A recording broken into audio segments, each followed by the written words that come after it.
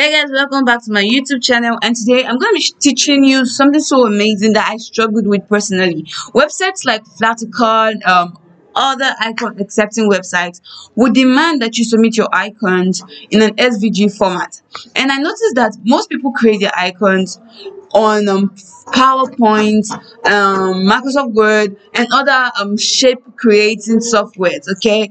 And not everyone uses Photoshop. So when you export your photos or photo to be icons, when you export them from PowerPoint, they are saved as a PNG file or perhaps a JPG file and never an SVG file. And you're recommended to submit your file as an SVG file. I've seen different websites that claim to be able to convert your PNG files or JPEG files to SVG.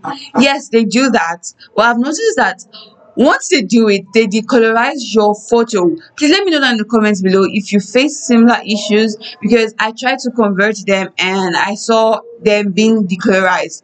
And so decolorized in the sense that all the colors that make your icons beautiful, they leave and your icon simply becomes a black and white photo. And so you don't want that. And I found an amazing way for you to get through this hurdle, and it's so easy, it's free. So stick around and let's learn how to convert PNG to SVG for completely free. I think this is a method that is less talked about, so let's learn together.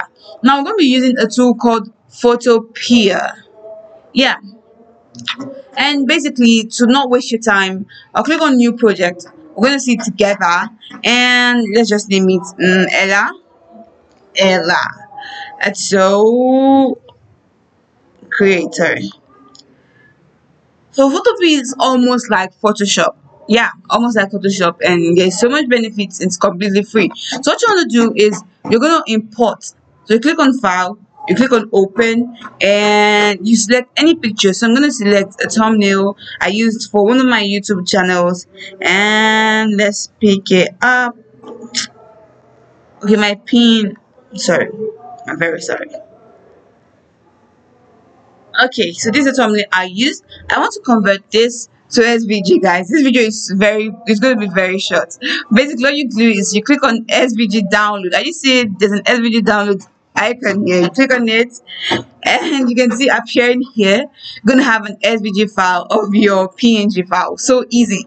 Doubting me? Let's see the photo for ourselves, guys. This is an SVG file. You just converted from PNG to SVG, and if you submit the icons, you can go ahead and submit this to places like Flattercard, and you would never get refused. Guys, if you like this video, please give it a thumbs up.